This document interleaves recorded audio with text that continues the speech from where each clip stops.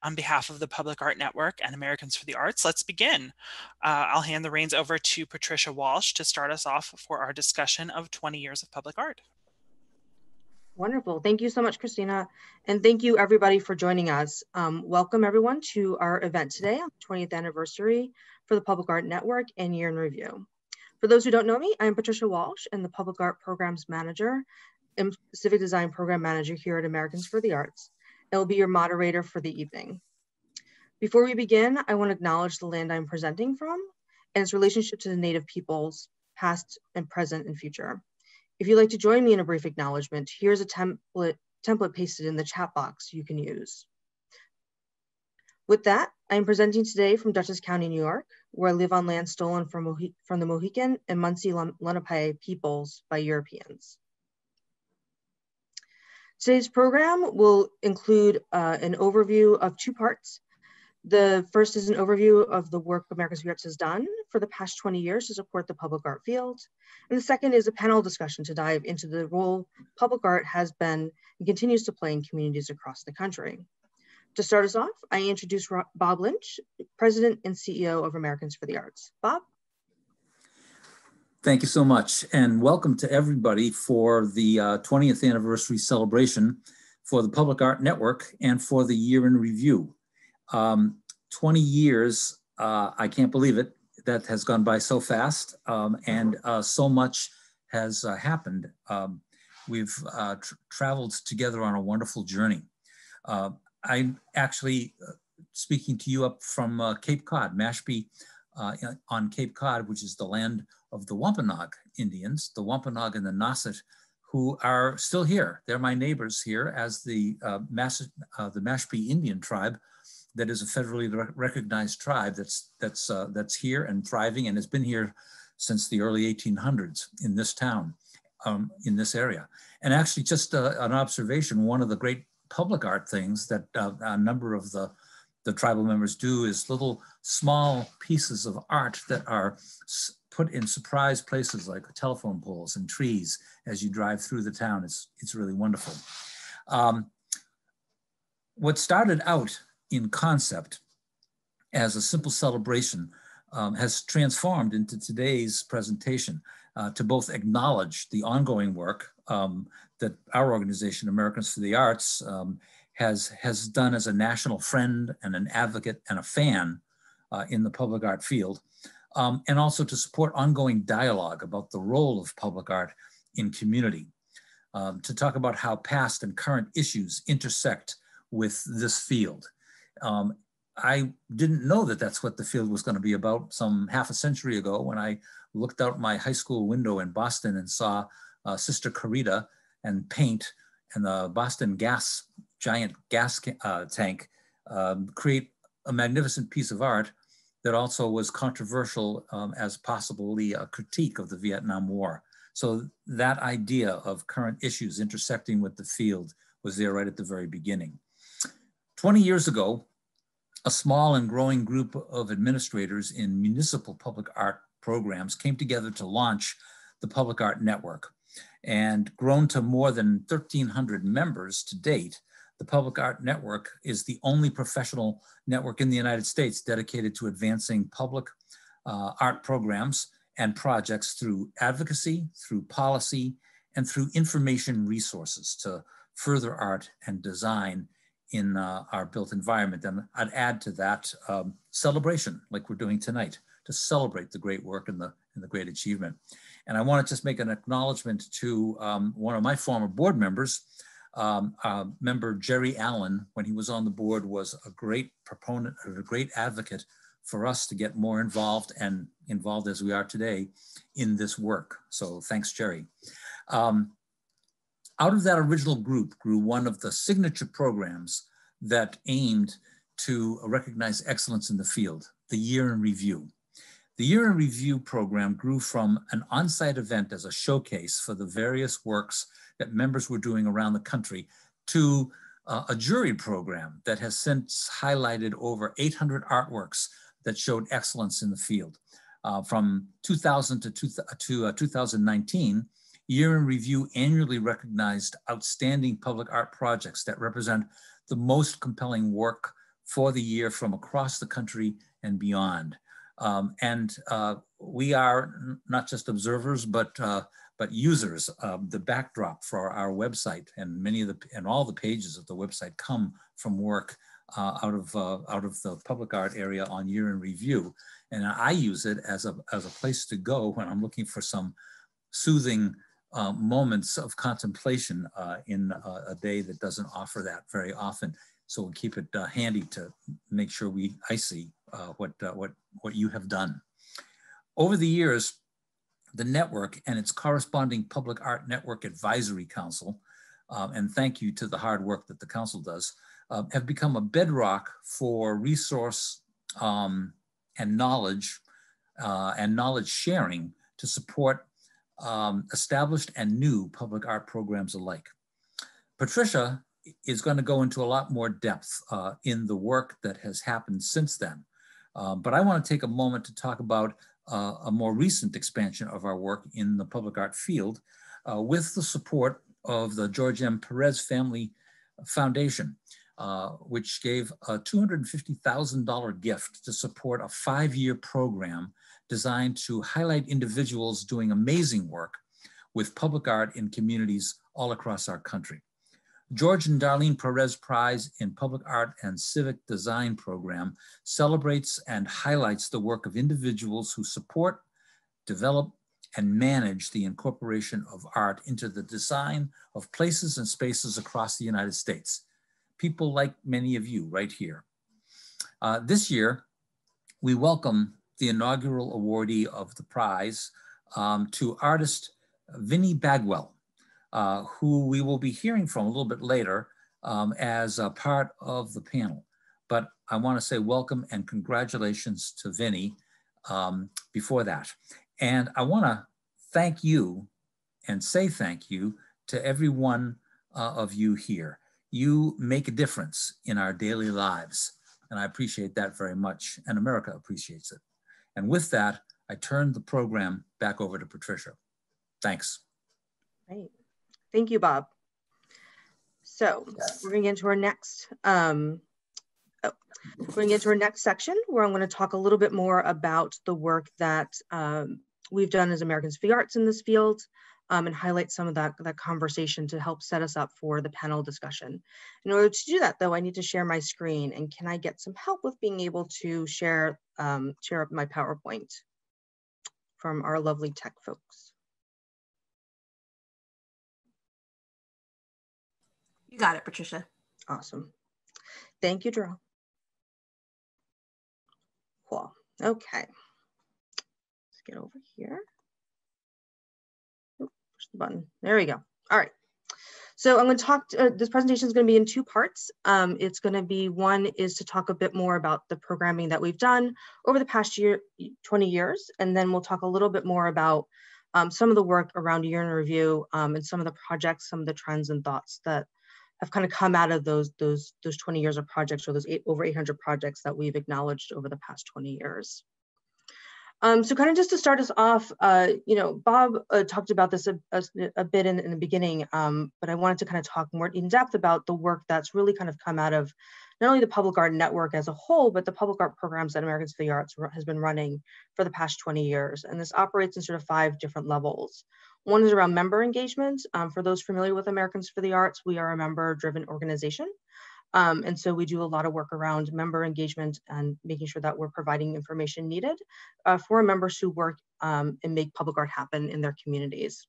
We also do a lot of field recognition, which really kind of looks at how are we acknowledging those and doing great work out there. Communicating the value of public art, making sure that people, not only you as people that work in the field, but those around the country and in your communities understand the importance that public art brings to your communities. Information resources, so we've developed a lot of those over the years to, again, help our members and those in the field to make sure they have the resources they need and information they need to do this type of work. And of course, we've been doing an annual convening fairly regularly over the past 20 years to really bring together people from across the country, and even folks from our neighbor up north in Canada and others who are doing this work, so they can share and meet and mingle and network their information and ideas and really build a community of folks that are sitting in this space. So I'm just going to talk a little bit about each of those 5 sections. I'm going to start with member engagement here. This really kind of builds out the Public Art Network, I think, at sort of its heart of its work, which is really about engaging folks who are doing public art work across the country. And we estimate at this point there's over 1,300 of you that are part of this network as a whole. They engage in different ways. Everyone has sort of their own level of interest and engagement or ability and capacity to engage. Our most active one, of course, is our listserv, which has been in existence since around 2004. We have over 500 members that really sit there and they talk fairly regularly about current issues, questions they're having in their work, and really building a community of knowledge and just camaraderie of doing similar work in communities across the country. Then we have a monthly newsletter as well that goes out and shares a lot of those other similar information that has another sort of 800 people that are part of that newsletter on top of the listserv. And then, of course, as Bob mentioned, we have a fantastic advisory council that we've had since around 2000. This is our current sort of lovely faces that we have this year of the 16 people that we work with. We've worked with several of you that I'm sure they're on the call now, and just sort of thanking everybody. The council really exists as sort of a pipeline between what's happening in the field and helping us sort of make sure that we're staying up to date and current with the issues as we work nationally to make sure that we're supporting the public art field across the country. So thank you to everybody who's on the council now and has been on the council in the past. You really have helped make our work real and impactful. So thank you. Another layer of work that we do in our public art field is field recognition. So recognizing those that are doing great work in the field, as well as the projects that are happening out there that are really creating great work of public artworks in their communities. So we do this. We've done doing this through a couple of different ways over the years. One is Year in Review, which I'll talk a little bit later about as well, which is our annual event that has been running for about 19 years. We are on hold this year as we continue to look over the event and make sure we're creating it the most equitable practices that we can as we continue to recognize projects moving forward. So this is really going to be looking at the intersection, acknowledging sort of works that are happening in the field and making sure we're giving recognition to all the fantastic projects that happened that in communities across the country. For 19 years, we've also had a leadership award, which has been quite exciting. This year was the last year we kind of rolled it off. This is artist Rick Lowe was our awardee this year. We've had, the program's been in existence since about 2003. And so we're very excited to have Rick Lowe as our awardee this year because it helped us kind of bridge the gap and lead us into the next sort of fantastic chapter of this particular type of award. And the leadership award, as well as the one that we're moving on to next, which also Bob mentioned, which is a George and Darlene Pérez Prize in Public Art and Civic Design, is about honoring the individuals. Public art just doesn't spring out of the ground. I think we all on the meeting know that. And so how are we honoring the individuals that are a part of that conversation? So the leadership award that did that. And now thanks very much to the George M. Pérez Family Foundation, we were able to continue that, but also provide financial support or funding towards that as well that we're able to give to the awardees every year moving forward. So Vinnie Bagwell was our inaugural awardee this year. And again, we'll be hearing from her in a moment. So again, just recognizing the individuals that are out there making this work happen, artists, administrators, et cetera, that are really making this work happen over in their communities. Another thing we do is information resources. This looks very broad and different. One of the sort of organizing components of this was in 2017 with support from the National Endowment for the Arts, was the Public Art Resource Center. This really is just a kind of a clearinghouse, if you will, of tools and resources professionals working in the public art field. This isn't just work that Americans for the Arts has done. This also highlights resources that are out there around the country. So it's really designed as an opportunity to really organize what's out there, see what's out there, and identify, and make sure we're hosting and holding those resources up so people can access them as they do their work across the country. And then some of those resources that we've built out over the years that are also included in the Public Art Resource Center are, these are only sampling. We've done issue briefs and monographs that kind of deep dive into specific topics. We have done surveys of the field. We have advocacy tools. We have, the council has worked very hard on best practices. They did one originally around 2005 and they relaunched one in 2016. We did a really fantastic project this year also with the council on the cultural equity in the public art field, practice looking at the equities and inequities in the field. So again, building out, resources and information tools that people can use to kind of understand their work and understand how better to move it forward, hopefully, or more equitably move it forward, as well as to make sure you have the information you need to advocate and communicate the value of what you're doing to your communities and your stakeholders and decision makers in your communities. And then lastly, to end off this section of the presentation is the annual convening. This has morphed over the past 20 years or so and started off initially as a PAN pre-conference, which really focuses on the members of the network itself. About 7 or so years ago, it morphed into outside, not just being inclusive of the PAN group, but also just anybody that was doing public art. They didn't necessarily have to be part of the membership. And so we moved that into the public art pre-conference and have called it that since, to really kind of be able to embrace anybody that's doing that work. And since then I've had a 41% increase of attendees to that event, to the point where we've been able to really build it out this past year and really thinking more thoughtfully forward because of the increase of attendees and interest in people in doing this work, is doing a public art and civic design conference that really looks at that intersection of art and civic design practices. And by civic design, we're looking at, planning, land use development, transportation. So those are the ways that things have morphed, and because the field has grown and people that have participated in it. So from there, I'm going to kind of jump into the year in review work. So the Public Art Network Year in Review has been around for about 20 years.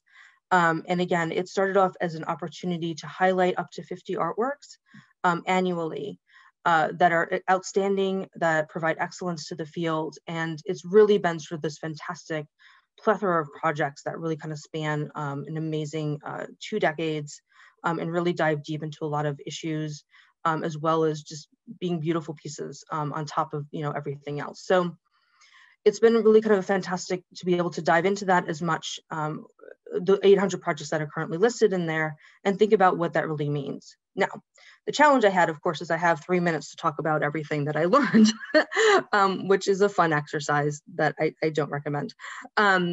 So what I did really was kind of started going through and started thinking really bigly, that's not a word, really big about how, public art really kind of morphs and shows itself within communities, right? So you have sort of these very, large infrastructure projects that really came out of a lot of hard work between administrators and advocating for the way artworks can help beautify spaces that are really just sort of, to be quite honest, quite bland infrastructure projects and make them more unique and interesting to the community. So you have pieces here from New York and their metro system, and as well as from the highway system in Pima, Arizona here, which is sort of one way that public art has shown itself in communities.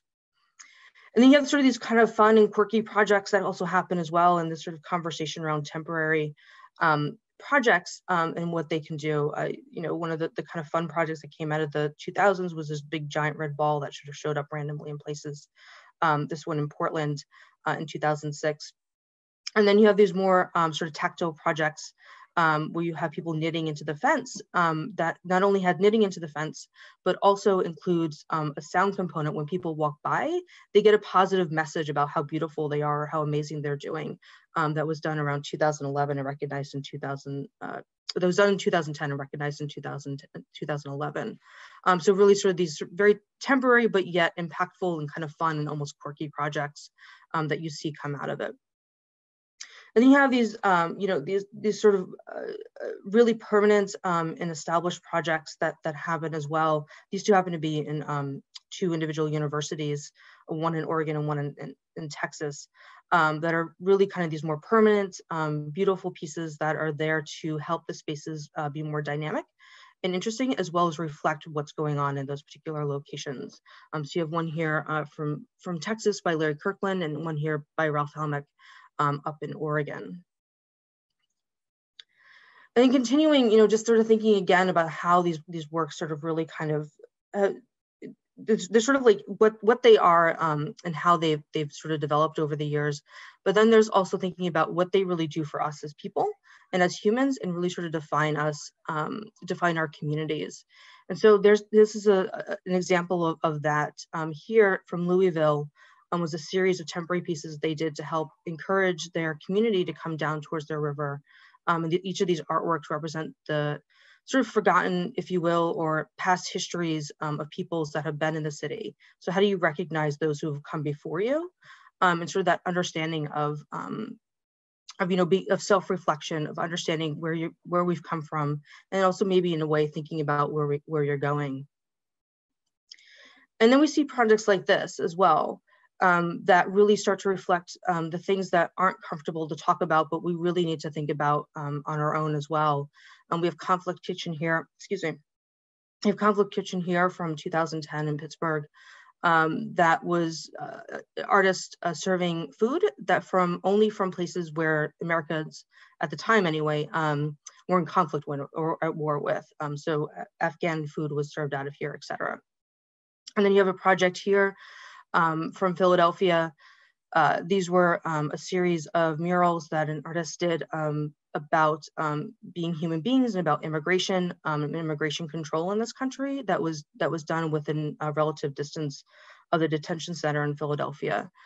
So how were we reflecting back on ourselves? And public art really sits in that space as well. It not only goes from sort of this beautification, but also talking about our histories and reflecting our histories and thinking about where we are in place and time. And as they continue to go through, the 800 projects and think about, everything I think we do now, at least since March, is sort of clouded with a new, lack of a better term, a new normal, or thinking differently about where we are in the world. And what's happened since then? We've had, a pandemic that is currently still raging out of control in the United States. We have an economic downturn that's devastated not only the arts and culture world, but us as individuals. And we also have issues like racial injustice, white supremacy, that systems that hold people down and cause death. And though this isn't a project that is part of the year in review, I couldn't really get past talking about public art or talking about the past 20 years without really bringing up something as iconic as this piece. Though I'm not from this community, nor am I a Black person or an African-American person, I think the role of public art in being able to heal communities and being able to talk about the challenges that we face is really part of the conversation as well. And so I don't really have any answers for you from looking into all of that. And I wish I did have some sort of amazing thought that was like, here, let's take this into the future. But I am, and I think a lot of us out there are still figuring out where we're trying to go. But we know that there's challenges. We also know that public art in and of itself also helps people heal and can help us move forward. So with that, I also want to say thank you to everybody. This event really set up as a celebration originally of AFTA's work, but quite frankly, we wouldn't be here without all of you, without your support, without your engagement, without your insights and your knowledge and just all the work you're doing out there. It inspires me and it keeps me going. And I hope you continue to inspire each other and really look at the communities you work with and know that you're doing amazing work out there. So with that, I'm going to do a quick introduction of our three panelists, and then we're going to allow them to do a unique type of introduction of themselves. So today we have Vinnie Bagwell, who's the artist and 2020 recipient of the Jorge and Darlene Pérez Prize in Public Art and Civic Design, who's also joined by Patricia Hanna, who's the art director for the Related Group, and Kendal Henry, who's the Percent for Art director for New York's City Department of Cultural Affairs and also a former PAN Council member. So I'm going to welcome each of you and thank you so much for coming on for us today. And so what we decided to do for, I didn't mean to go from there. Let's go back to that. So what we're going to do is that what I asked each of the panelists to do is to provide an image of an artwork that they felt really kind of reflected either what's going on with today or reflected, public art over the past 20 years, and really, kind of talk about, give an opportunity to talk about a piece that kind of meant something to them and means something to either what we're going through now as a country or what we have been going for the past 20 years. It was very open, very broad. and looking at the intersection also of art and community and the role it plays in communities. And so with that, the first piece, and I realized I didn't tell any of you the order, so hopefully, hopefully we're going to talk, think on our feet. Is the first project we're going to have is Vicky talk about her piece as a way, by way of introduction, as well as for you all who are listening to understand how they think, and as a way to kind of preference and build a foundation for our conversation we're going to be having with the panel moving on. So Vinnie, take it away. Hi there. Am I supposed to give you my face again, or do you just skip the unmute part? I'm sorry. You can show your face. People would love to see you, I'm sure. Yeah, how to do it. All right, whatever. Hi, I'm Vinnie Bagwell, and this is Victory. Victory is a sculpture that this says hide self, but I don't know if I'm hidden or not. Victory is a sculpture that I designed for a competition for the city of New York in 2019. There was a call for art to replace the J. Marion Sims public artwork that was on Central Park outside of 103 on Fifth Avenue. And the call asked to celebrate the women. If you're not familiar with J. Marion Sims, he's the father of gynecology.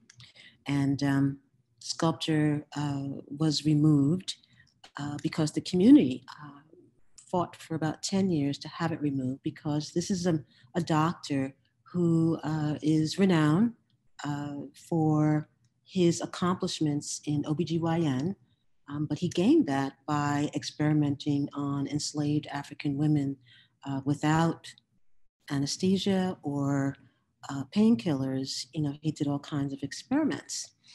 And so the reason why the artwork is important to me is because it was amazing to me how deeply the community embraced this artwork. It was a tremendous experience to, first of all, find that the Harlem and East Harlem community was an extremely educated and deeply motivated community that knew Black history. So for instance, at some point during my competition, someone asked about why this was such a European approach. And before I could answer, you know, someone stood up and explained that, you know, a lot of African culture was stolen by European cultures. And so a lot of people think that things are European when really they're from Egypt. And then someone else jumps up and starts talking about ISIS. And I just found it really amazing how people in some ways understood this work and in other ways did not have quite clarity. So I wanted to present this also too, again, because of the way that the community embraced this artwork. It brought tremendous attention to me and my practice. The media embraced it. It's just been an incredible journey talking about this. The reason why I selected to talk about this particular artwork also too is because this is the Year of the Woman. And we are celebrating women gaining the ability to vote and women gaining the ability to have a voice. The other aspect is that this is a year after the 400th anniversary of slavery. And so it's amazing that it's been 400 years. It's 150 years after the Emancipation Proclamation, and Black people still have to fight for equality. We still have to fight for a voice in public art. And so, you know, these are the things that really keep me motivated for being in the public art round. I feel it's my duty to create art that represents the history, the achievement, the aspirations of people of color. And I am so sorry I haven't been able to figure out how to put my face back in. Vinnie, there's a video icon at the bottom of your screen. Oh, there you go. Hi. We see you. Lovely. Thank you. So that's you know, pretty much what I want to say about this artwork. If you can see it, you can tell it's my classic style. It's representational, figurative artwork. There is bas-relief on the body of the sculpture, which is narrative, which helps to expand the story. And so, as a storyteller, it's important for me to connect with people of all colors. This is about connecting to people. It doesn't have anything to do with color or culture or nationality or ethnicity or anything like that. Anyone should be able to walk up to this artwork and have a grasp of what this story is. And so at this point, we're all very concerned. Pandemic has made a tremendous impact on public art, particularly in New York City, because all public art projects are suspended. At this point, we're waiting for the Oversight Committee and the Cultural Affairs Department to speak to the mayor to see if it's possible to unsuspend this particular project. But meanwhile, there's tremendous interest in it.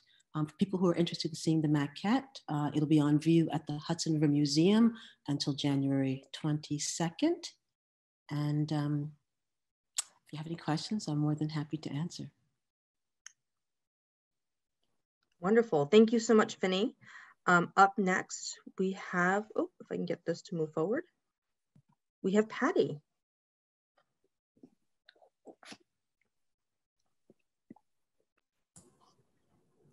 Hi.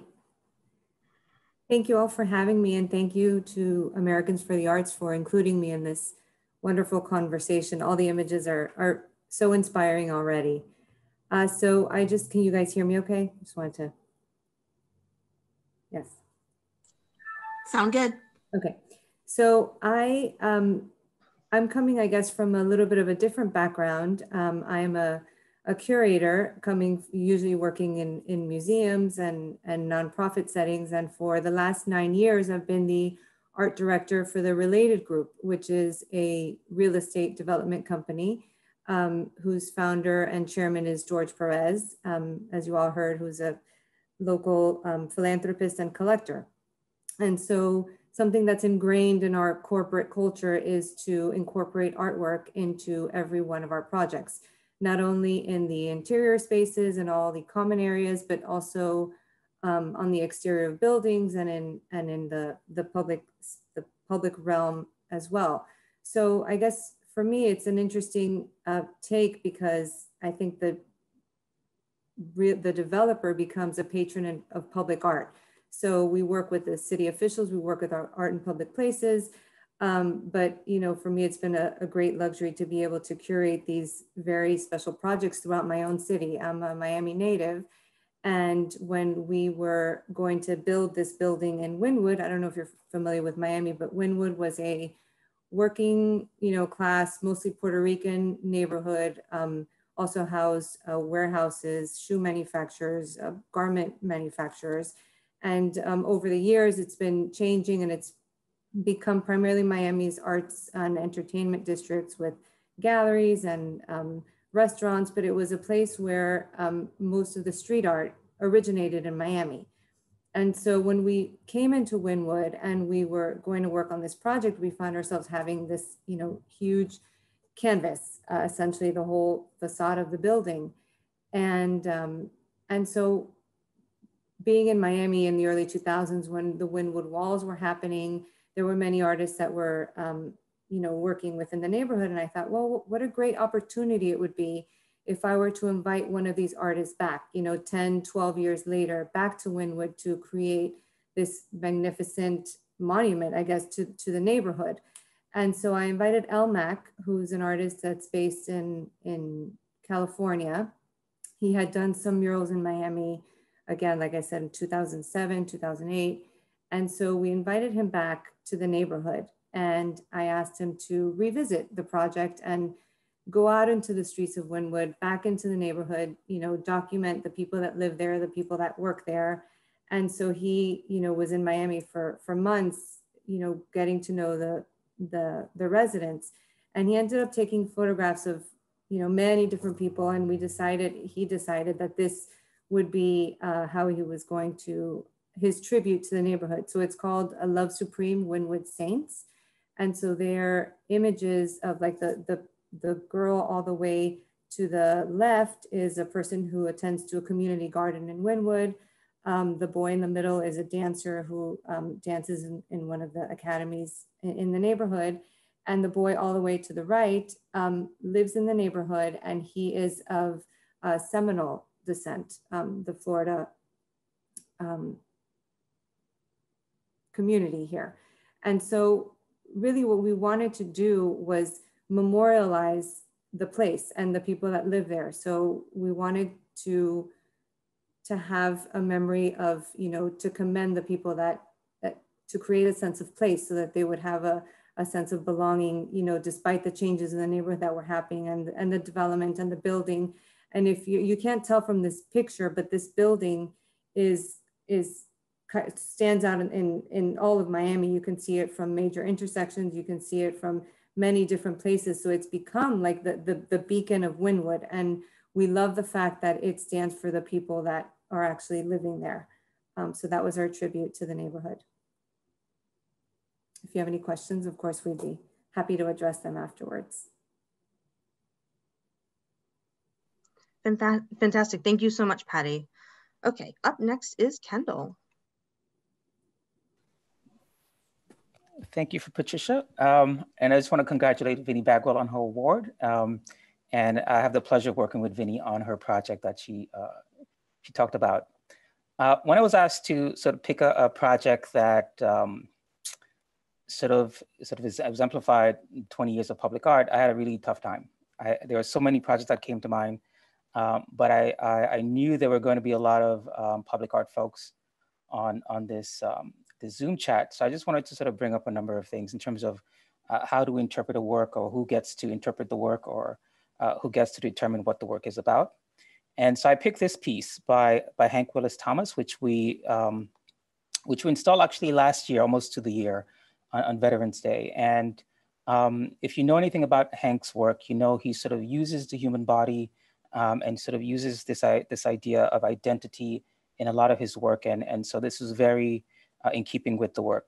Just to give you an idea of where this is, as you walk across the Brooklyn Bridge into Brooklyn, one of the things that you see on that trip is the Statue of Liberty in the distance. And you know, the gesture that she makes and what she stands for sort of was part of what influenced this piece of this work here, this sculpture, which is about 22 feet tall, out of bronze. And so the artwork on the left is about that. And it's about, you know, what Brooklyn stands for. It's about, you know, unity. It's about one love. It's about, you know, the gesture of, you know, all these things that is evoked in that. Hank purposefully, you know, made it appear to be a Black male arm. There's very few representations of Black people in general in our sculpture, in the city and in everywhere. And so the patina in itself made sure that it was a Black arm. And the model for that arm is a basketball player who's an immigrant from Cameroon. And he's a member of the Philadelphia 76ers. I'm not going to tell who it is. You can do your research yourself. We got to keep some secrets. And the artwork on the left is also, you know, it means to a 6-year-old that this person has something to say. He's raising his hand. He has something important to say because it's a big arm. So that's how certain interpretations are for this. The artwork in the middle is an ISIS symbol to certain people, to actually one individual who used the press to amplify that interpretation of that work. And so, you know, and saying that it's an ISIS symbol during Veterans Day sort of added to a bit of a controversy for this piece.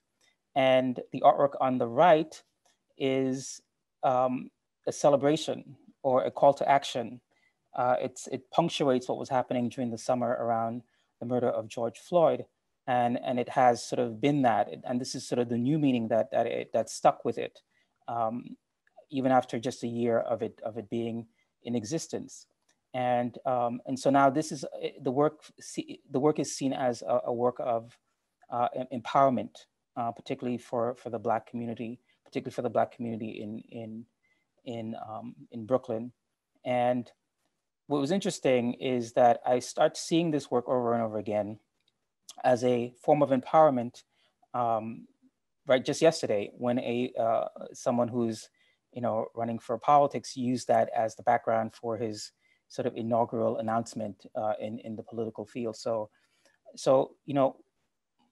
using this one single artwork with so many different meanings, begs the question, particularly when we're looking at monuments now, particularly when we're looking at the artworks that are in our around us, who gets to be represented, who gets to do that representation, and whose meaning of that representation gets to stick and we get to honor. So this is what I wanted to put forward and talk about, and I hope a lot of what we unfold comes out of the conversation. So there you have it. I just want to say hi to everybody because I see a lot of y'all on the participants list, and I miss you, and I missed this sort of the year interview because I was always very exciting to see what came up in that. So thank you for that opportunity.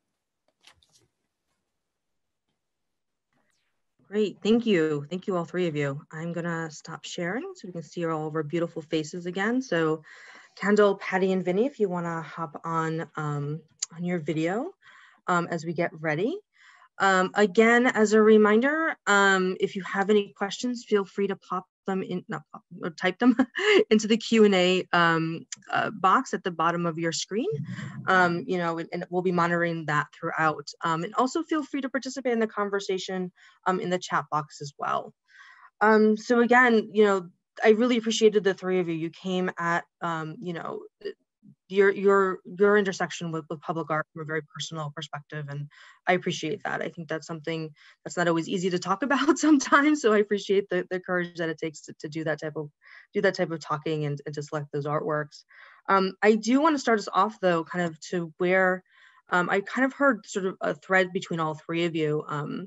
With Vinnie around this notion of sort of meaning and storytelling and sort of the narrative that's told through public art. I heard through Vinnie, talking about that's something that you really crave for your sculpture, that it's accessible, anybody can come up to it and see its definition or its understanding of where it's coming from. Patty, the story you told of who's represented in the work that you showed, and Kendal, the sort of switching of the meaning of the work, depending on who was looking at it and sort of how it was being utilized for the piece you showed. So I'd love to kind of hear from you guys, diving deep into that a little bit more. How do we talk about that meaning to kind of, how do we dive into that? How do we, control is such an ugly word, but how do we ensure that the proper meaning maybe is being explained through an artwork, or that we're making sure that the most positive or whatever the sort of original artist's intent, if you will, is really being explained through a piece. I'm gonna bug Kendal to start off because he asked those questions as well as part of his. And then Vinnie and Patty, feel free to jump in as well where you feel so. Yeah. Well, I asked the question because I hope to get some answers. So, that's where I was coming from. But I think, yeah, and so that's something that I think anybody who commissions public art sort of deals with is sort of how do we, and the word control is hard, but I think it sort of starts with the artist and sort of really trusting that, because when we select an artist, we want to hear from them in their voice. And when we talk about creating a work that's site specific or relates to the artist's practice, we kind of hope that voice or that the meaning behind that comes through in what they do and how they address the work. Sometimes and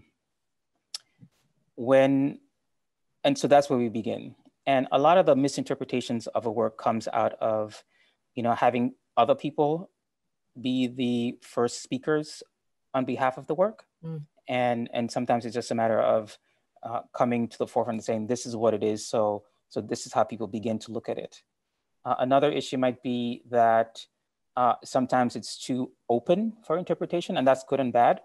And then accepting that the many different interpretations that arise is valid, and use that as a taking off point for conversation. Because in the end, when we commission a work of art, we don't want it to disappear in the background. We want it to keep activating and engaging in that kind of conversation. particularly with permanent public art that's going to be there forever. We want to always keep it, active in conversation. So that being said, I don't know that it's a bad thing that there are many different interpretations. I think that we should make a space for accepting those interpretations and having conversations around them and using them as a taking off point for engagement. Yeah, absolutely. Thank you, Kendal. Vinnie, do you have anything to add?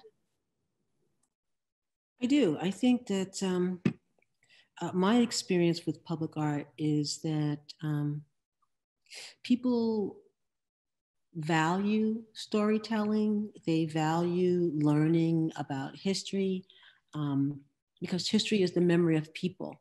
And so oftentimes those are the kind of calls that I respond to. So mostly I'm doing people. Of course, there's all kinds of public art. There's abstract, there's all kinds of ways that different artists experience and tell a story.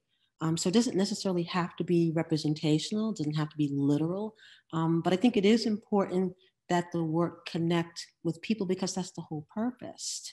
And so there's no accounting for taste. And so, this is why oftentimes you try to have civic engagement involved. And by the way, thank you very much for my prize. I was so just combobulated before with my screen not coming on. I forgot to say thank you for the prize. I think it's really, really important that civic engagement always be involved when you're doing art for public places, because again, you're making the artwork for the public. So it's always helpful to have their feedback and their input and their insights, because it helps the artist to create an artwork that's well balanced. So that's my take on it. Oh, thank you. Patty? Yeah, I second, I think what Kendal says also. I think that the more open it is, the better it is. I feel like, if we saw an artwork once and figured it out, and it wouldn't continuously engage the community.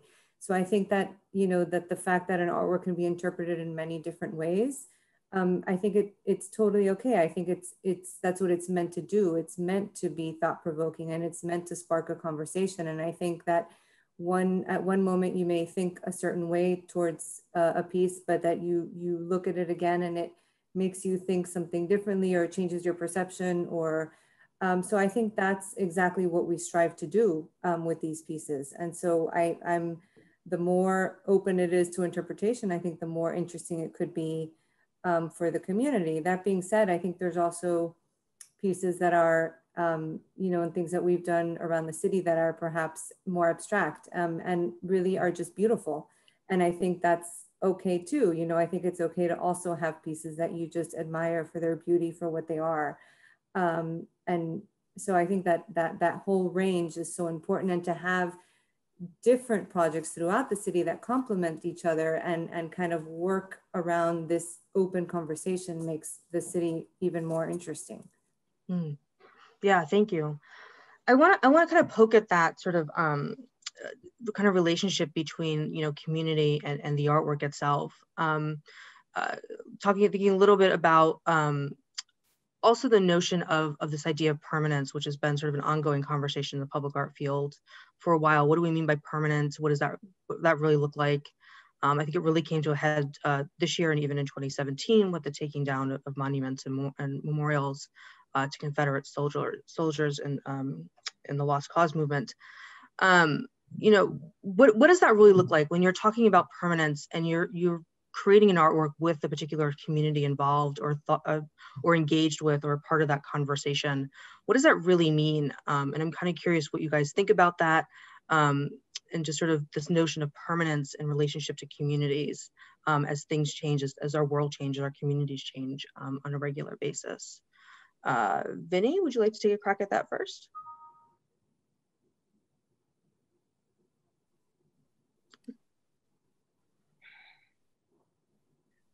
I think that what I find interesting about public art is that, again, you have a lot of communities that are revitalizing. You have a lot of communities that are already well established, like for instance, New York City.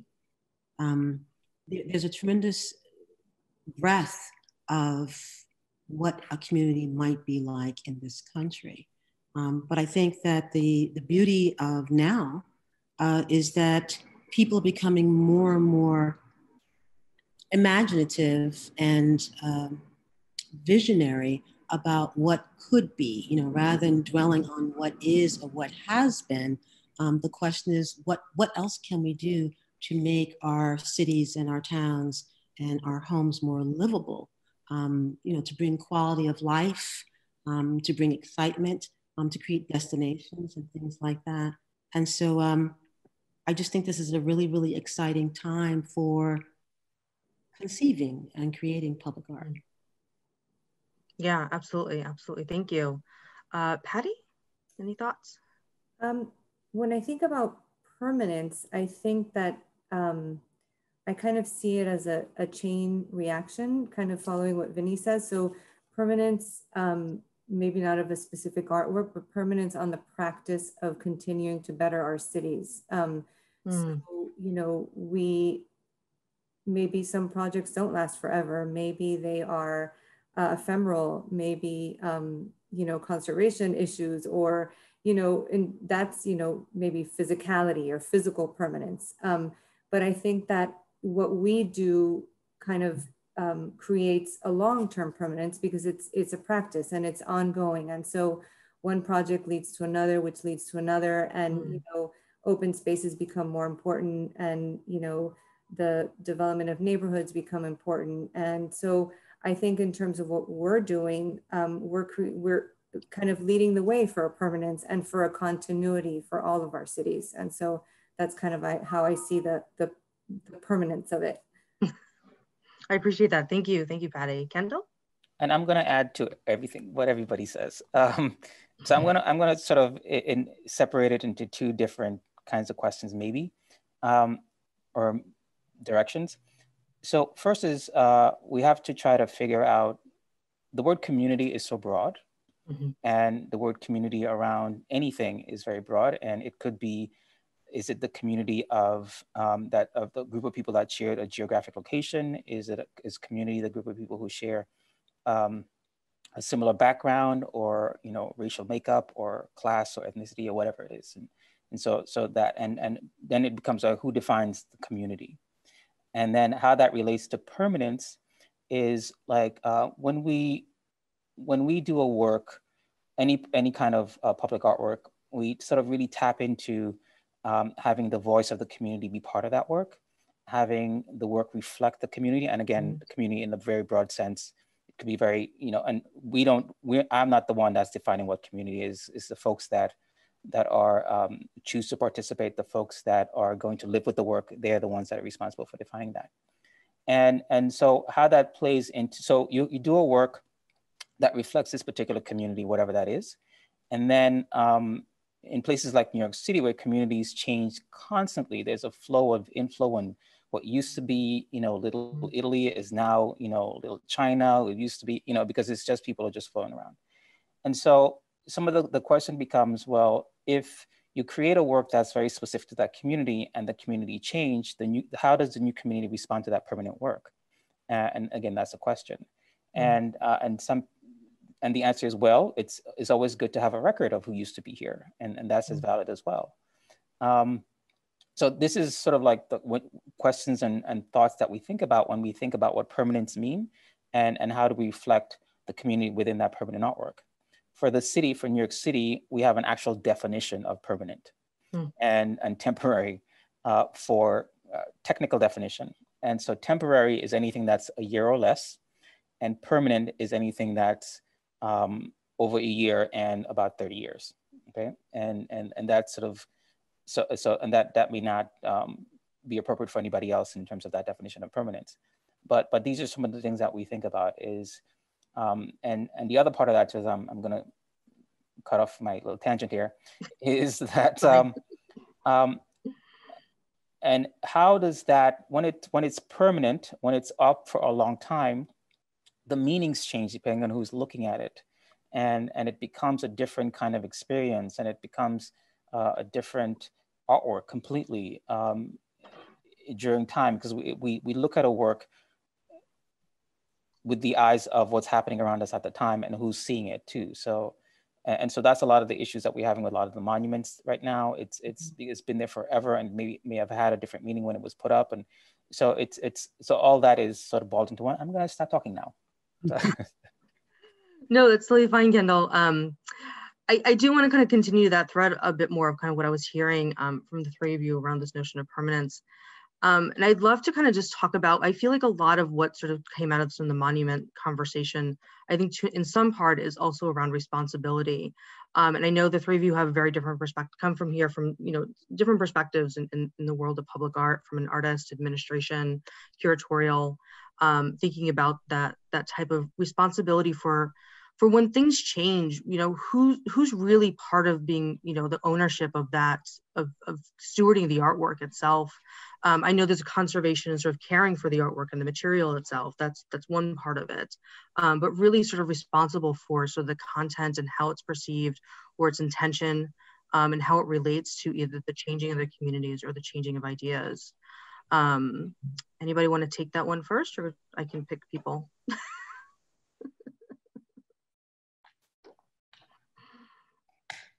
Patty, I'll go to you. So yeah, I think like I said before, I'm coming from a different perspective because I'm coming in from a real estate development company, right? And so at least from our perspective, we don't want it to be like the Wild West. So just because you're building a building, then you get to choose and you get to, place an artwork in the city or put a mural on the building, and who's going to say otherwise. And so I think that for us it's a very huge responsibility changing the city's landscape, and so I think that it's extremely important to have collaborators and to have open dialogue and conversations with not only the arts community, but the city and the county and art in public places. And so for us, that is a huge responsibility coming from the outside in terms of these public art projects.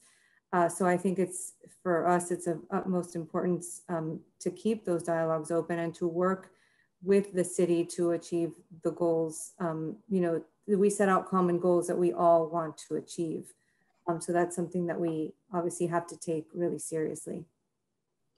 Thank you. And I'm gonna hop on to what Patty said about the dialogue, because that's very important. And coming from the perspective of a city like New York and being in charge of all of the collection, past, present, and future, when a work is problematic, I think understanding why it is, but with a knowledge of what the meaning was initially. And of course, meanings change and times change, and what something meant before in good, coming from a place of good, may not be realized as such today. So that dialogue and that conversation and really listening and really hearing and giving people an opportunity and a safe space to feel like they could say what they need to say, and respecting that is very important to determine what happens to an individual piece, or and how that dialogue addresses how we move forward in the future when we are commissioning new work. What do we need to think about? So I think it's not a quick and dirty answer, but I think the key to anything that happens is listening and engaging in a dialogue, not just with just the people involved, but with people outside of that as well. Because again, me coming from New York City, we're not building a community-based collection. We're building an international, national, and a city-based collection. So diversity in the artists that are creating the work, diversity in the work itself is very important. Thank you, Kendal. Can I just add to that really quick? I think it also to respect the process, as there's such an enormous long process that goes into every one of the pieces in terms of community outreach and community meetings. And, so I think it's so important to respect that process also. Not only the dialogue, but kind of go through that process to be able to reach the common goal. Yeah, that's right. Go ahead, Vinnie. I was just going to say that ideally, I think that I think that the municipality should lead the process, but I think in the process of leading, they should be mindful in terms of bringing all the stakeholders into the dialogue. In my instance, I'm oftentimes doing public artworks about people who are living, people, who are historical, whatever the case may be. So, how you look at, for instance, the kind of work I do versus other kinds of artwork might be different. And so, example, J. Marion Sims, I had somebody say something, challenging to me on social media because the issue was about throwing away, for instance, the Civil War memorials. And I said, nobody's doing that.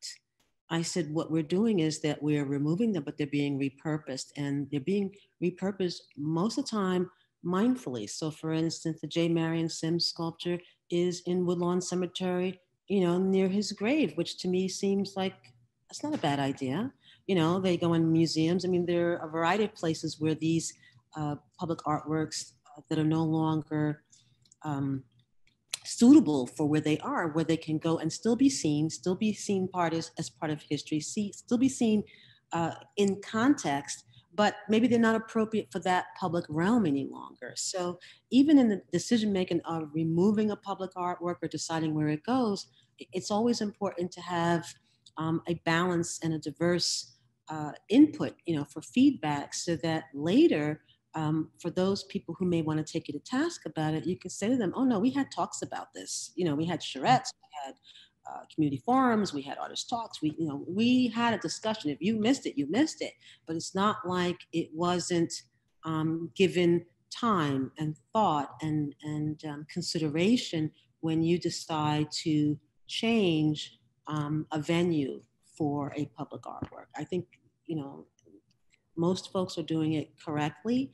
And for those people who are just beginning to contemplate removing artwork and replacing artwork, I just think that dialogue and civic engagement is probably the most important thing you can do, because at least you give people an opportunity to have a voice, to express opinion, to talk about their values and what matters. And I think if that's done, you've covered your bases. Yeah, absolutely. I want to poke at that a little bit more because I don't think we can have any conversation about public art in 2020. And we've talked about it a little bit already around the notion of Confederate memorials and sort of the removal of other artworks that have not seen particularly favorably anymore because of their histories and what they represent. So let's kind of dive into that a little bit deeper. One of the conversations and what I'm hearing also from Vinnie is this notion of sort of contextualization. What does it mean to really kind of contextualize an artwork? What does that really look like? So I'd love to hear from anybody on the panel, and of course I'll pick on people, and sort of your thoughts around that about recontextualizing a piece versus sort of anything else we could be doing with these works, leaving them in their own place, taking them down and destroying them altogether.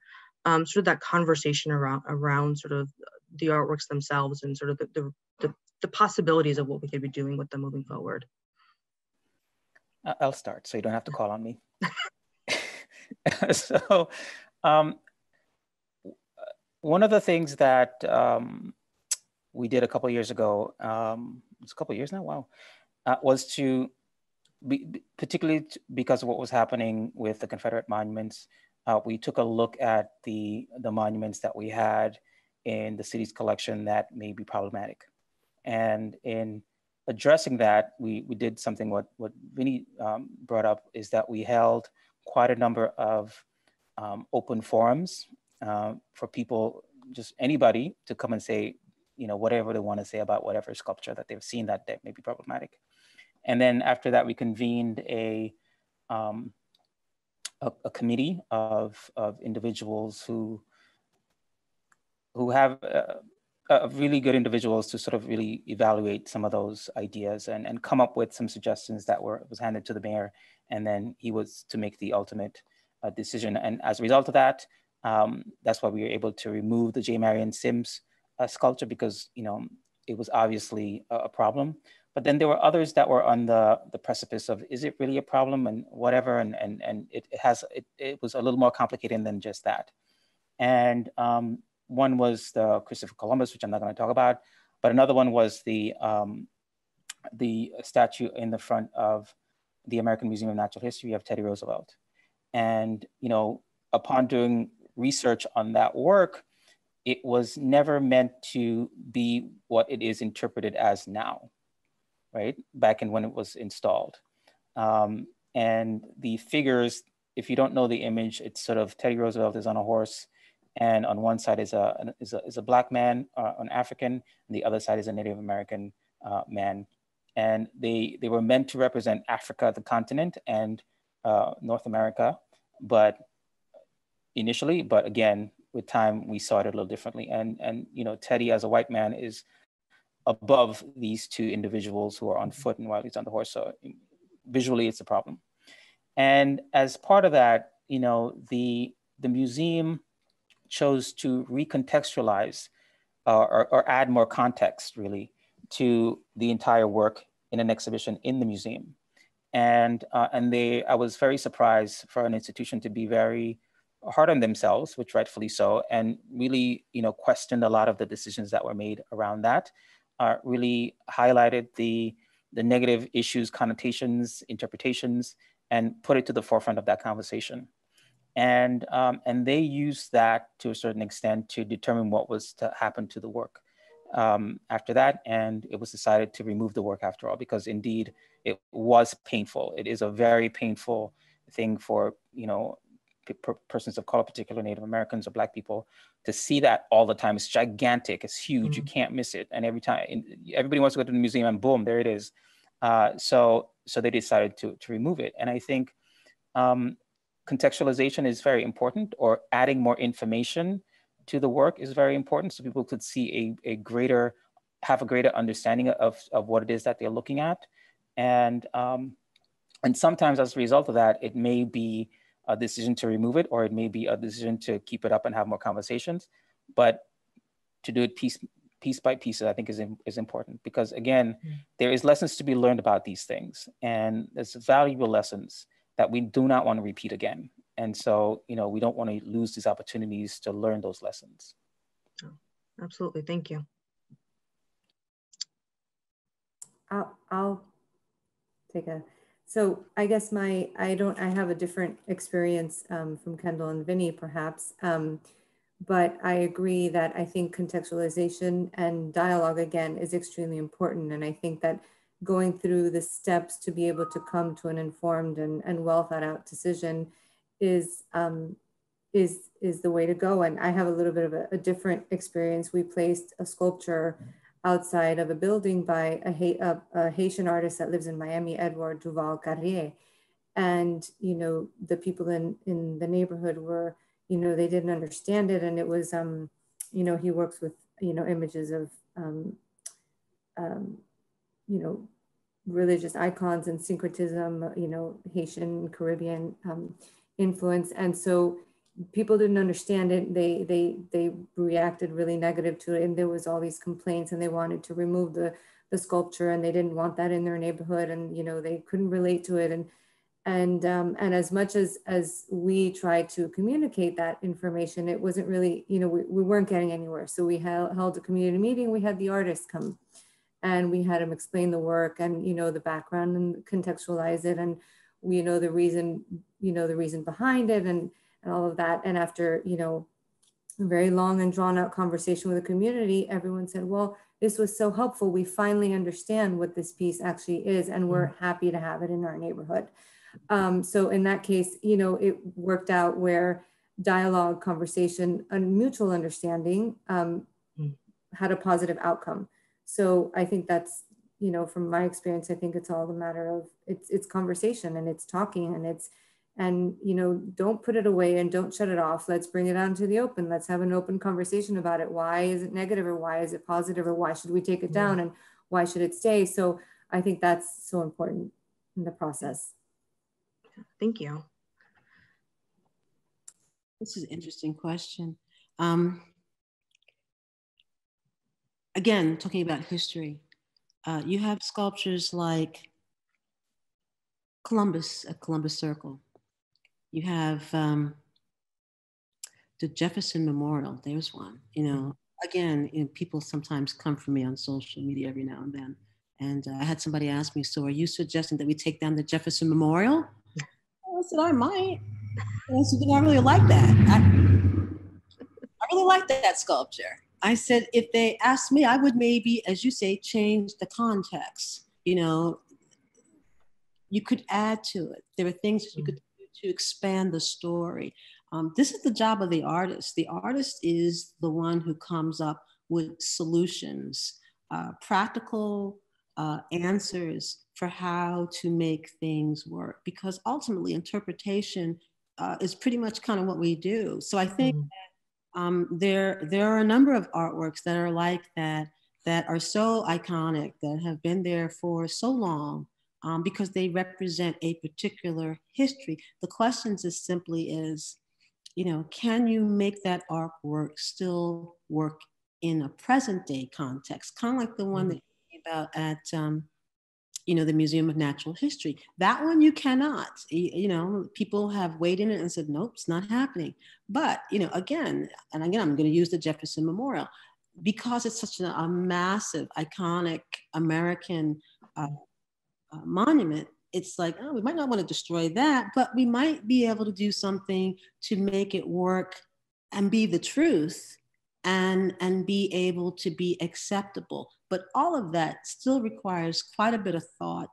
You know, you have to be mindful because again, the question is, what story do you want to really tell? So context is really, really important. I'm working on a project in Montgomery, New York. It's a burial ground. And again, talking to New York State about what matters when you're doing a burial ground. Well, you know, if you're talking about one that goes back to the 1700s, the issue is preservation. And you have to be real careful about how you approach it with public art if you're trying to preserve the pristine nature of something that's just so natural. It's like, you have to be careful. So I think that contextualizing something is needed, tremendously valuable, but I think you have to really take your time with it. I think you really have to be careful about it. And when you finally come to the conclusion, you say what you mean, and then you got to mean what you say. Very true. So let's, I loved what you were saying about how this is, you know, the contextualization and a lot of those conversations can really kind of build off from the artist. So, you know, my next question really kind of centers around, so what's the role of the artist in some of these conversations? You know, which is kind of an interesting conversation when some of the artists have been dead for, you know, a couple hundred years. But what can the role of the artist play, either in an artwork that's, you know, fairly contemporary, to where artists can really be part of a conversation to address, you know, situations where the artwork is, you know, is older, and then the person that originally conceived it is no longer around. So be curious, kind of hear your thoughts on that. Oh, Vinnie, do you want to? That's kind of what I do. You know, oftentimes for me, it begins with the call for art. You know, when I'm scrolling, you know, through call for entry or public artists, whatever I'm looking through, first of all, I'm looking for artwork that resonates with me. I need to care. And the more I care, the more it shows. So I think for the first thing for an artist is to prioritize their values. What do I call myself doing? What matters the most to me? For me, although I do this for a living, I don't do it because it's just for the money. I do it because I love it. I do it because I feel I have a certain responsibility as a Black person to represent Black people, because there are so few Black people in the public art arena. I take that responsibility very deeply. And so when I am evaluating a call, the question ultimately is, do I like that? It's like, that sounds interesting. And then of course, you know, as I began to delve into it, usually I like to study the place. What is this place? Example would be, I saw a call for art for the DC Department of General Services. You know, they present for art, and I ignored this call. And the director for the program reached out to me and said, why aren't you applying for this call? And I said, I didn't think it was for me. And she says, I'd like you to look into it a little deeper. And I said, why? She said, because I think it's up your alley. So I was like, okay, let me look at it again, because evidently I missed something. So when I went back and read the call again, I still didn't get it. I was like, I don't know why she has me doing this. So as I read the call, something caught my eye. It said the Civil War Memorial Museum wants to use the public art that this artist is creating as part of its walking tours. I'm like, walking tours. Now I'm thinking about my neighborhood, okay? And I'm like, if I did a walking tour, what is this neighborhood? So I started, you know, researching the neighborhood, and I discovered the concept of contraband camps. And when I found out what they were, I was like, oh, I've been doing slavery for the last 12 years, and I never heard of contraband camps. How is that possible? So I started asking other people, do you know what a contraband camp is? And people were like, no, what is that? Do you know what a contraband camp is? Like, no, what is that? In the 1860s, around the time of the Civil War, understand it, when you have a war, there's a line, like this is your side, this is my side. If you leave your cannon too close to the line and somebody's not paying attention and I take that cannon, it's my cannon now. So because they thought of enslaved Africans as property, the District of Columbia, like New York, abolished slavery ahead of the rest of the country. Enslaved Africans are escaping, trying to get to DC. And when they hit the DC line, technically they became free. Well, in the first year, 40,000 people show up, and the DC Army is like, oh my God, we got to do something. Because back then, DC was a swamp. Slaves removed the water, it's a swamp. And so these people are arriving infirmed. And now they got to call in the two only Black doctors in the city. And this is how Howard University Hospital was created. I'm like, what? Really? I didn't know that. Then I learned that Sojourner Truth was a nurse. She came to help. I'm like, I didn't know that. And then of course, Frederick Douglass is friends with Lincoln. So now you have all of these historical figures kind of converging on one story. And I thought that was really, really interesting, because I never thought about how each of those people worked together in collaboration to make history, so to speak. I was like, oh yeah, I'm applying for this, I'm winning this, okay? And so lo and behold, you know, I did my homework, because I write for a living as well. I mean, I do public art, but before I did public art, I was a public relations specialist and a journalist. So I start researching and I'm delving, I'm like, this is a really good story, I like this. Now I'm looking at the budget. I'm like,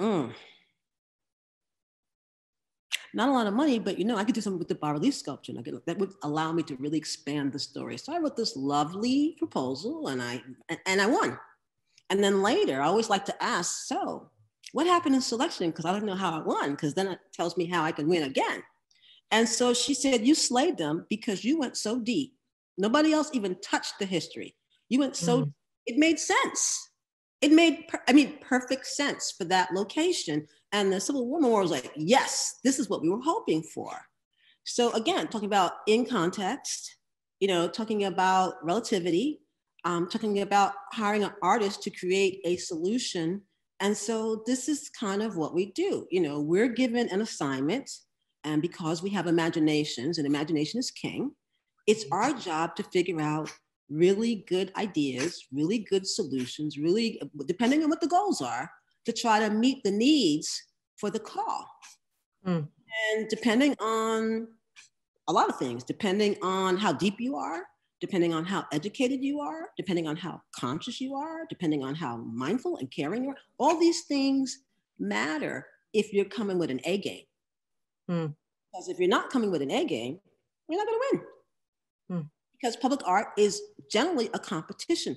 Sometimes if you're lucky, somebody will come to you and give you a commission, but 9 times out of 10, you have to compete, you have to, which means you have to be good relative to the other people you're competing against. So it requires you to have a tremendous depth and understanding of human nature, of culture, sometimes religion, to be able to give a sense of space. It doesn't matter what kind of artwork you're doing, you have to understand how this artwork is going to function and transform a space. And the whole purpose, like you said earlier, is for community dialogue. You want to foster dialogue. You want people to come to this place and talk. You're creating a destination. And so ultimately, intuitively, the big question is, how do you do that? That's our job, to figure out how to do that. So no matter what the call is, no matter what the subject matter is, no matter where it is, that's the bottom line. Usually when somebody comes to me, I'm like, I need a site plan. And then I need to come and literally walk the space. I need to feel this place. I need to see what is it and how do people experience it. When they walk up on the artwork, how are they all these things matter. And again, I know this intuitively, but somebody else might totally sleep that, Example, there's a sculpture in Harlem. Was it the Harriet Tubman one over there on St. Nick? There's an argument about whether it should be facing north or south. The artist faced it going south. There are people in the community that swear it should be facing the other way. When I saw it, I said, I think the artist placed it aesthetically. But there are other people who disagree. It's all relative, and again, the question is, how do you come to a consensus? And this is why you have to have dialogue, because there's a saying, those who complain about how the ball bounces are usually the ones who drop the ball. If you didn't come to the community meeting, if you're not involved with your community, if you're not involved in the dialogue, you don't get to say anything. Show up, talk, give your feedback, because later nobody wants to listen to your complaining about what's wrong with something when you weren't there, when there was an opportunity to really have some say, to really have some impact on how things can be. And if you live in a community that's like that, where you have community dialogue, then you should take the time to go to the meetings. If you see an announcement for a charrette or for a community forum, you should show up. They're always very interesting, and you get a chance to voice your opinion. Fantastic. I really appreciate that, Vinnie, diving into that question and really your thoughts as an experience really as an artist working in the world of public art. I just want to be conscious of time. We have a few more minutes left. I want to sort of end with some quick thoughts from each of you. This has definitely been a very trying time these past, year or 11 months. And, thinking about the future, what are some of your hopes for where the public art field can go or will go or may go in the future? What does that kind of look like for you? If you could imagine big, can I give you a moment to think about that? Oh, I've been thinking about it. Go ahead, Vinnie, and then we'll do Kendal and Patty about a minute each, and then I'm very excited about it. I think because of the deaths of George Floyd and Breonna Taylor this year, those are like the last straws that have broken the camel's back. I think what is most phenomenal about that and Black Lives Matter is that the whole world is freaking out. It's like everybody's mad. Everybody's tired. Everybody's over it. Everybody's protesting. I mean, not just for a day or two. I mean, like for weeks and months. And every time you turn on, somebody's having a fit about something. What I'm hoping for is that the whole human race really gets a grip and starts to evolve more towards being humane. We are still so barbaric. It's just absolutely unreasonable. With this last election, we learned a lot about the tenor of the time and how people are in this country. And it's a little disconcerting, but I think that education is going to be the big deal. That, there are a lot of people who are genuinely just misinformed. They just don't know. And so I think that that's a large part that public art can play. It's easy to make an artwork in a public place and educate somebody in really 10 minutes, rather than trying to figure out how to create a curriculum or trying to figure out how to fund a movie, that costs a whole lot more. I think public art has such potential for making an impact on uplifting the human race. The other aspect of it is, and these days, the press calls regularly and asks me my opinion. They want to know, what about women and minorities in the public art arena? And I'm like, that's going to be slow because of the way that the public art arena is set up. It is difficult for a neophyte to get into this arena because first of all, you're talking about large budgets and you really kind of need to be experienced. So the question is, who's going to support those people?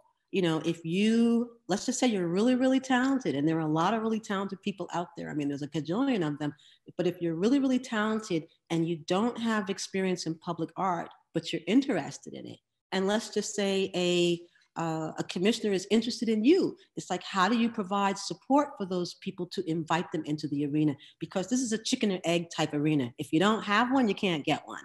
Exactly. Yeah. I see that, Vinnie. Yeah. I want to give Patty and Kendal a minute because we're almost out of time. So, but thank you, Vinnie. I really appreciate that, particularly as your perspective as an artist who's been in this arena for quite some time. Kendal, do you want to? Yeah. And being an advocate of what the power of public art, what I hope is for more voices to be heard, more diversity within who is being commissioned and who is commissioning, and not just with the permanent stuff like what Vinnie may be talking about, but giving room for temporary and ephemeral and a whole variety of these kinds of things. So that's what I hope for, coming from artists themselves and from the people who give artists the opportunities to make it more open.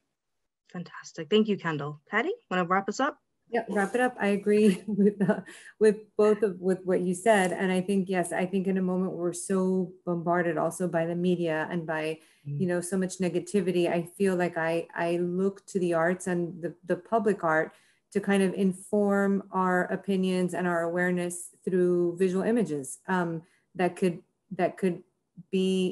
have a more positive effect on us than all the noise that's surrounding us constantly. So I'm hoping that, we can turn to art more and more to be more informed and to be more tolerant, as opposed to relying on so much other negative, imagery.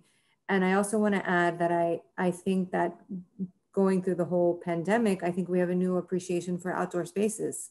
And so I think that that's, looking to the future of cities also, I think is a new appreciation for what we can do within the public space, and being outside in our own cities and making spaces that are beautiful and that are welcoming and that that neighborhoods and communities can appreciate as well. So. Awesome. Well, thank you so much, Patty and Kendal and Vinnie. This has really been an exciting hour that we really had together. And I hope everyone out there enjoyed it. I thank you all for all the work you do.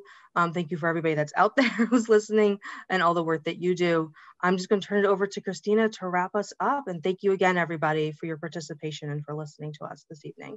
Thank you. Thank you, Patricia. Thank you again to all of our panelists and Patricia for leading us through this conversation. As we mentioned earlier, this conversation was recorded and will be uploaded to the Americans for the Arts YouTube channel shortly, and you should receive a follow-up email about that. Thank you everyone for joining us today. Good night.